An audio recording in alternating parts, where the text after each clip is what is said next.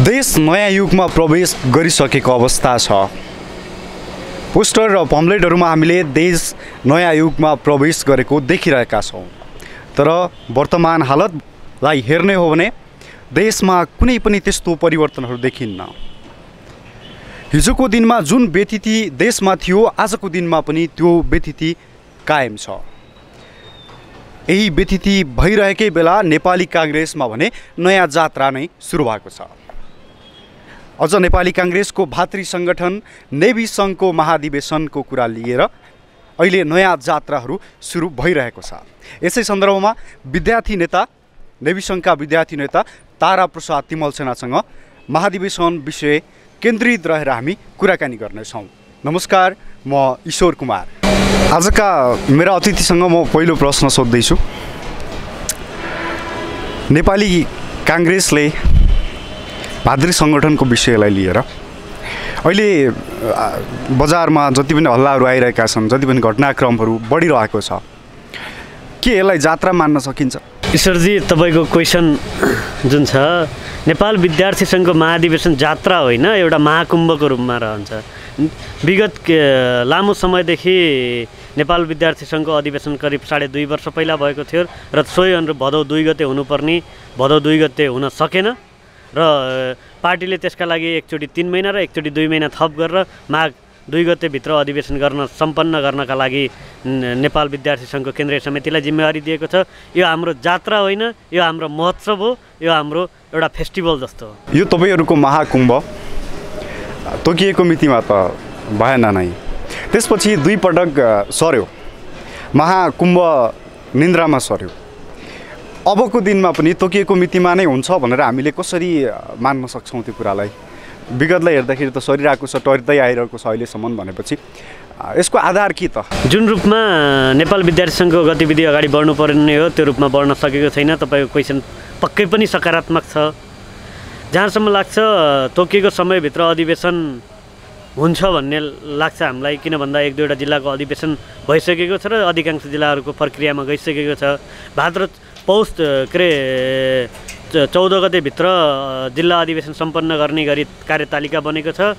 So अनुरूप नै जिल्ला अधिवेशनहरू हुन्छन् भन्ने मलाई लाग्छ। नभएका केही 2-4 दिन तलमाथि हुनसक्छ र हामीले निर्धारित समय पौष 28, 29, 30 मै केन्द्रीय अधिवेशन हुन्छ भन्ने आशातीत छु म। तपाईँहरूको महाधिवेशन यति पछि हुँदैछ, यसको संरचनाहरू, यसको विधानहरू केही परिवर्तित छ, परिमार्जित छ पहिलाभन्दा।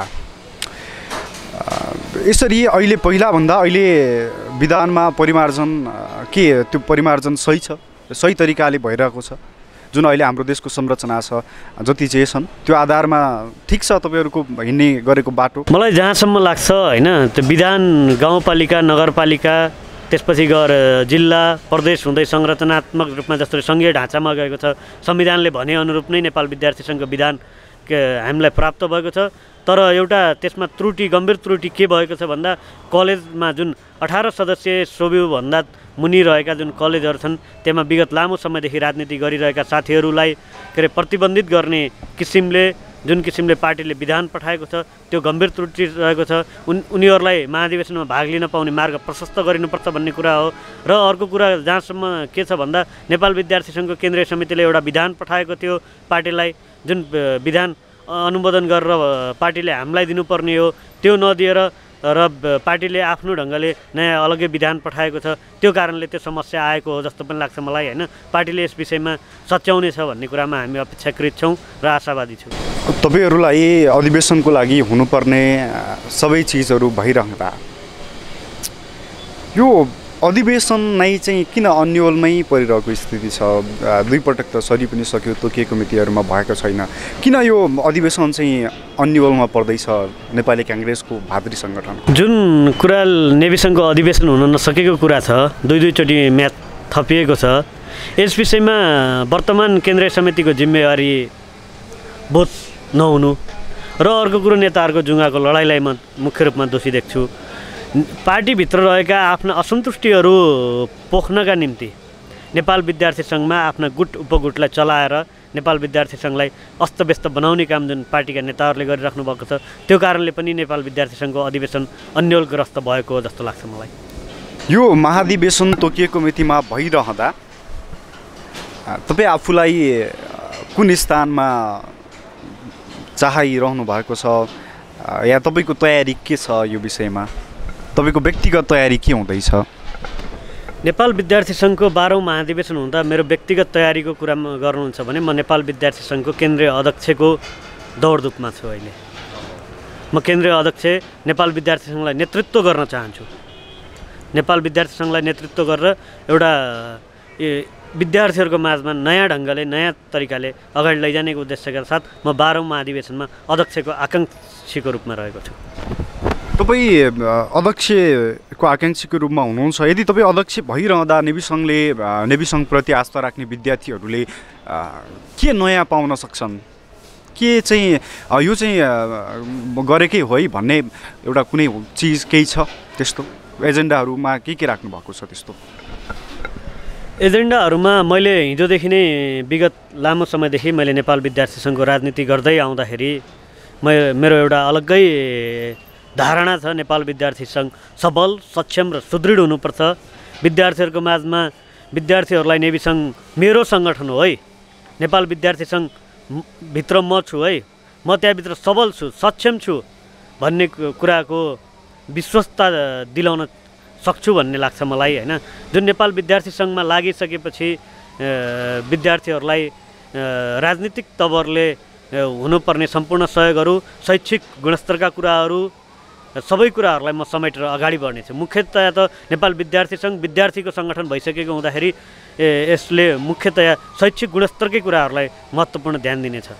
नेपाल विद्यार्थी सङ्घमा लाग्ने विद्यार्थीहरूको लागि मात्रै तपाईँको उनीहरूको हकितको लागि मात्रै तपाईँले काम गर्नुहुन्छ कि समग्र जति पनि दूरदराजका विद्यार्थी छन्, विभिन्न पार्टीका होलान्, स्वतन्त्र होलान्, तिनीहरूको लागि पनि समग्र विद्यार्थीको प्रतिनिधित्व गरेर काम गर्नुहुन्छ?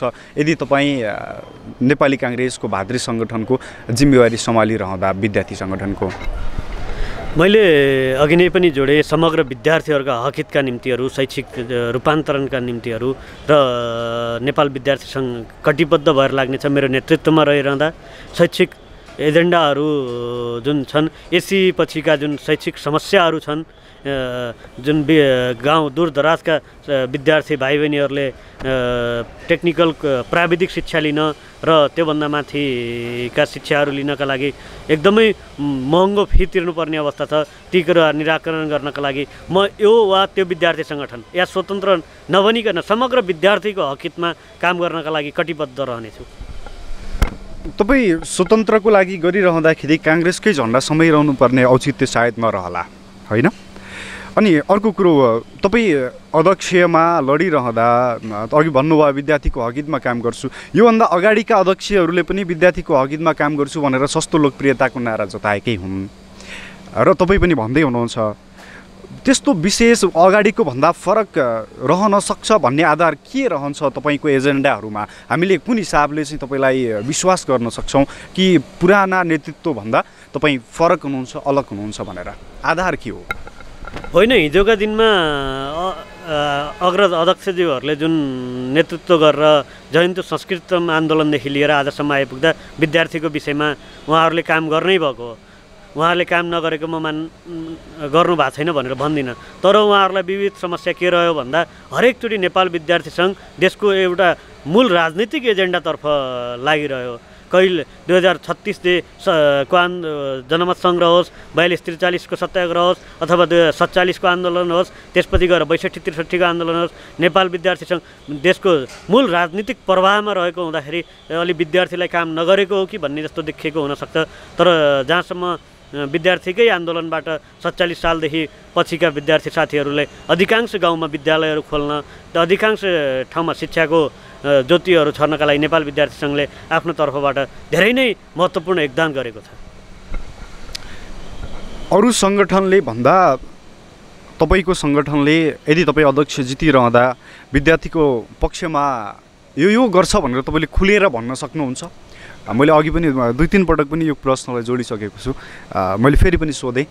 तपाईँले खुलेर भन्न सक्नुहुन्छ अरू अरू विद्यार्थी सङ्गठनका जति पनि केन्द्रीय मान्छेहरू छन्, विद्यार्थी कार्य समिति छ, उनीहरूको भन्दा म चाहिँ विद्यार्थीको लागि मेरो कार्य समिति आइरहँदा यदि त्यो अवस्थामा चाहिँ म विद्यार्थीको लागि यो गर्न सक्छु भनेर तपाईँले छुट्याएर भन्न सक्नुहुन्छ, म यो काम चाहिँ विद्यार्थीको लागि गर्न सक्छु जुन चाहिँ विद्यार्थीको हकहितमा छ, समग्र विद्यार्थीको हकहितमा छ भनेर तपाईँले त्यस्तो छुट्याउनु भएको छ कि? अब समग्र अरू विद्यार्थी सङ्गठनहरूभन्दा मेरो केन्द्रीय कार्य समितिमा म प्रवेश गरिसकेपछि, मैले नेतृत्व लिइसकेपछि बिल्कुलै फरक रहनेछ। के कुरामा फरक रहनेछ भन्दा अहिले देशमा जुन विकराल रूपमा रहेको बेरोजगारको स्थिति छ त्यसलाई निराकरण गर्नका लागि प्रत्येक निर्वाचन क्षेत्रमा, प्रादेशिक निर्वाचन क्षेत्रमा एउटा प्राविधिक कलेजको स्थापना हुनुपर्छ भन्ने मेरो माग रहनेछ, प्रमुख मुद्दा रहनेछ। ती प्राविधिक कलेजहरूमा पढिसकेपछि त्यहाँ पढेका विद्यार्थीहरूले देशका लागि केही जिडिपी बढाउने काम गर्नेछन् र उनीहरू स्वरोजगार हुनेछन् र व्यक्तिगत रूपमा पनि उनीहरू काम गर्न सक्नेछन्, विदेश धाइरहनुपर्ने अवस्था हुने छैन र प्राविधिक कुराले नै, प्राविधिक कलेजहरूले स्थापना गरिसकेपछि विद्यार्थीहरूलाई अझ सहज हुनेछ भन्ने कुरा मैले लिएको छु। त्यसपछि गएर अर्को कुरा, आम विद्यार्थीहरू जुन अझै पनि केही प्रतिशत विद्यार्थीहरू विद्यालयसम्म पुग्न सकेका छैनन्, ती विद्यार्थीहरूलाई विद्यालय पुर्याउने मेरो अभियान रहनेछ। त्यसका लागि नेपाल सरकारसँग हामीले जुन किसिमको सङ्घर्ष गर्नु परे पनि म केन्द्रीय समितिमा आइसकेपछि त्यो सङ्घर्ष गर्नका निमित्त तयार छु र हिजो पनि गर्दै आयो, आगामी दिनमा पनि गर्नेछु। स्कुलै नजाने भएपछि त सम्भवतः उनीहरू विद्यार्थी भएनन् होइन? खैर, तपाईँहरूको विधानले तोकिदिएको उमेर छ, उमेरको हकबन्दी छ अहिलेबाट होइन? यसै पालिबाट छ। उमेरको हकबन्दी भइरहँदा तपाईँ कति वर्ष हुनुभयो? तपाईँको शैक्षिक योग्यता कति हो? म अहिले मास्टर रनिङ छु, डिग्री अध्ययन गर्दैछु म। र मेरो उमेरको कुरा गर्नुहुन्छ भने म अझै 1.5 वर्षभित्र नेभी सङ्घको केन्द्रीय नेतृत्व सम्हाल्नका लागि तयार छु। यसको अर्थ 30.5 वर्ष भएँ म, अझै मसँग 1.5 वर्ष समय छ। र विद्यार्थी उमेर हदबन्दी लगाइसकेपछि अधिकांश साथीहरू केन्द्रीय समितिमा नयाँ आउनुहुनेछ, त्यो कुरा पनि जानकारी गराउन चाहन्छु म। र विद्यार्थी हकहितकै निम्ति विद्यार्थी नै आउनुपर्छ भन्ने उद्देश्यका साथ यो विधान ल्याइएको भन्ने कुरा पार्टीले जुन हामीलाई निर्देशन दिएको छ र विद्यार्थीले नै अब प्रतिनिधित्व गर्नेछन्। र म तपाईँलाई यो भलाकुसारीको अन्तिम प्रश्न सोध्दैछु। विगत र वर्तमानलाई नियालिरहँदा तपाईँको सङ्गठनलाई कुन स्थानमा पाउनुहुन्छ? होइन, हरेक कुराले गर्दा नेपाल विद्यार्थी सङ्घ सदैव अग्रणी मोर्चामा रहिआएको सङ्गठन हो। केही सीमित निर्वाचनहरूलाई मात्रै हेर्ने हो भने हामी दोस्रो तेस्रो भयौँ होला, तर हरेक आन्दोलनका कुराहरू, हरेक मुभमेन्टका कुराहरू, राजनीतिक कुराहरू, देशलाई एउटा जन्जिरबाट निकाल्ने कुराहरूमा नेपाल विद्यार्थी सङ्घ वर्तमान अवस्थामा र भूतमा र भविष्यमा अग्रणी मोर्चामा नै रहनेछ, अग्रणी मोर्चामै थियो। हामीले केही भलाकुसारी गऱ्यौँ, अलिकति देशलाई छुन खोज्यौँ, अलिकति नेपाली काङ्ग्रेसको भातृ सङ्गठनलाई छुन खोज्यौँ, अलिकति नेतृत्वलाई छुन खोज्यौँ, अलिकति विद्यार्थीलाई छुन खोज्यौँ। कार्यक्रमको अन्तिममा आइरहँदा मैले सोध्न बिर्सेको, तपाईँलाई भन्छु लागेको केही कुरा छ भने तपाईँले भन्न सक्नुहुन्छ र तपाईँलाई हामी तपाईँको मन्जिलमा पुग्न सक्नुहोस्, तपाईँलाई हामी शुभकामना भन्न सक्छौँ। नेपाल विद्यार्थी सङ्घ अरू सङ्गठनभन्दा सिद्धान्तको रूपमा मात्रै पृथक होइन है, एजेन्डा जुन छन्, शैक्षिक आन्दोलनका कुराहरू छन्, नेपाल विद्यार्थी सङ्घ सदैव पृथक हो। हिजो 62-63मा बैलगाडा चढेर अमेरिका पुगिन्नहरू भन्ने सङ्गठनभन्दा हामी गणतन्त्र आह्वान गर्दैथ्यौँ त्यति बेला राजदरबार अगाडि बसेर। हामी अरू सङ्गठन, अरू पार्टीका भातृ सङ्गठनभन्दा बिल्कुलै पृथक छौँ, सिद्धान्तको रूपमा होस् या हाम्रो कार्यनीतिको शैलीमा होस्। र अन्तिममा जुन कुरा छ, यो विद्यार्थीहरूका हकहितका निम्ति म सदैव लागिराख्नेछु। म विद्यार्थीको हकहितका निम्ति सदैव लडिरहनेछु, हिजोदेखि लड्दै आएको। र म अध्यक्षको आकाङ्क्षा छु। आम विद्यार्थी साथीहरू माझ म के भन्न चाहन्छु भन्दा, मेरो होइन कि हाम्रो र राम्रो मान्छे सम्झेर मलाई अगाडि बढाउनुहुनेछ भन्ने आम विद्यार्थी साथीहरू, आम मेरा सङ्गठनका अग्रजदेखि लिएर क्याम्पस लेभलदेखि लिएर जिल्ला लेभलका साथीहरूसम्म म आग्रह गर्न चाहन्छु। म व्यक्तिगत तर्फबाट मलाई सहयोग गर्नुहुनेछ भन्ने कुरा अपेक्षाकृत पनि छु उहाँहरूसँग। र जुन तपाईँले मलाई आफ्नो च्यानल मार्फत यी कुराहरू देश विदेशमा सम्पूर्ण क्षेत्रमा पुर्याइदिने कर्म गर्नुभएको छ, यसको लागि तपाईँलाई हृदयदेखि नै आभार प्रकट गर्न चाहन्छु। हवस् त, धन्यवाद, नमस्कार। आज हामीले नेपाली काङ्ग्रेसका विद्यार्थी नेतासँग कुराकानी गऱ्यौँ। यदि तपाईँहरूसँग पनि कुनै त्यस्तो प्रतिभा छ, कुनै विशेष कुराकानी छ जुन तपाईँ समग्र देशलाई, समग्र जनतालाई, देश विदेशमा रहनुभएका व्यक्तित्वहरूलाई देखाउन चाहनुहुन्छ भने कृपया हामीहरूसँग सम्पर्क गर्न सक्नुहुनेछ र तल कमेन्ट तपाईँले गर्न सक्नुहुनेछ। तपाईँको कमेन्टको हामी यथाशीघ्र जवाफ दिने कोसिस गर्नेछौँ। अहिलेसम्म हेरिदिनु भयो त्यसको लागि धेरै धेरै धन्यवाद र च्यानललाई माया गर्दै गर्नुहोला। लाइक गर्नुहोस्, सब्सक्राइब गर्नुहोस्, सेयर गर्नुहोस् र कमेन्ट गर्नुहोस्। धन्यवाद।